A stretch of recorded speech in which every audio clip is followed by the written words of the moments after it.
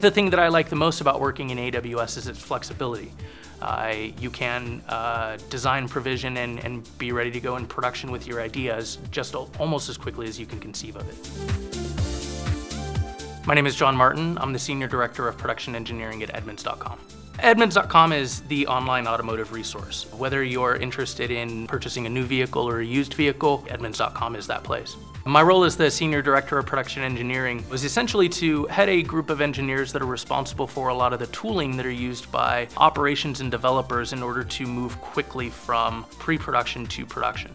Edmunds.com originally looked at AWS primarily from a disaster recovery perspective, but quickly realized that there were other offerings within the platform that we could take advantage of. Up until this point, a number of DR efforts had met some sort of untimely demise, generally driven by cost. So the initial timeline for completing the Edmunds.com DR project into AWS was 6 months.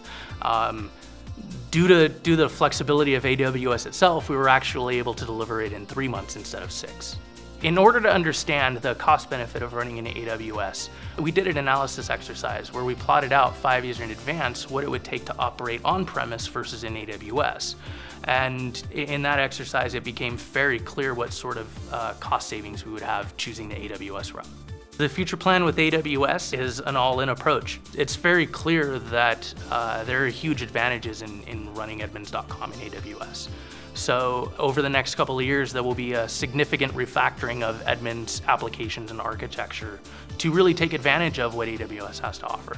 There are a lot of other players in the space, but nobody seems to be taking the charge that AWS is.